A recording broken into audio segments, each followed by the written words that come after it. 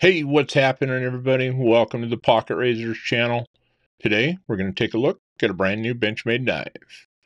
And not just any Benchmade. This is a knife that we recently picked up in a members-only knife sale from Mr. Zach Stuff. This is the Benchmade Claymore. This is the 9070SBK-1. And this is my very first partially serrated knife that I've ever added into the collection. Let's get this guy out of the box and take a look and see what we've got. Pretty typical packaging. Well, look at that. It comes with a little something extra in the box there from Mr. Zach Stuff, buying off of his knife sale. A little holographic hashtag DSKFS sticker. DSKFS, do something kind for somebody. It is the way. So let's set that guy right up there and get this Claymore out of this beautiful microfiber pouch here. Alrighty, get that pulled on out. And here's this guy right here. Take a look at it. This is the Claymore. This is the Ranger Green. This is going to be the drop point blade, and we've got the serrated variety here. This is a new knife to the channel. It is not overall a brand new knife. Have had the straight edge Claymore for quite a while. It's a great little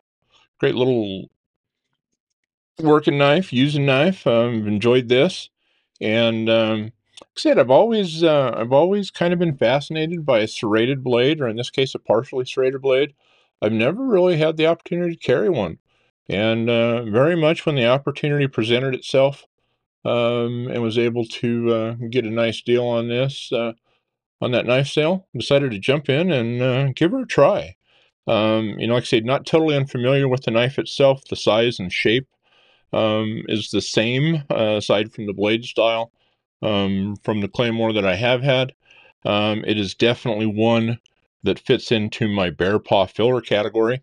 I definitely get a great purchase and able to lock in on it very nice. The texturing that they've put in on this Grivery scale that they've done in here, as far as just a good utilitarian, hard-working knife, I love the texture that you get. And the purchase on the knife, it just hits well. Variety of different options you can use it.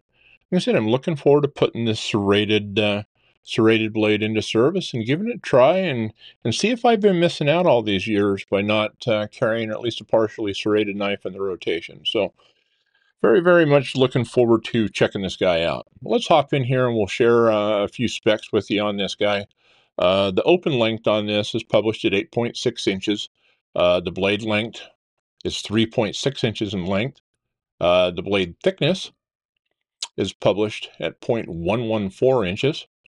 The close length on this guy is 5 inches.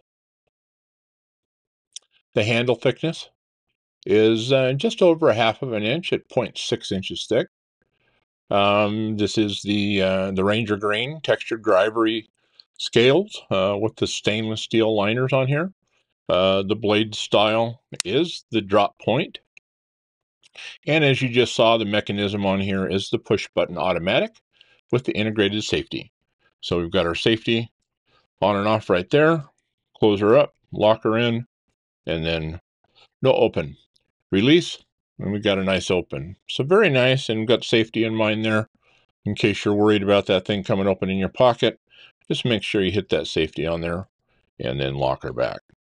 But overall, everybody, I'm real excited to check this out.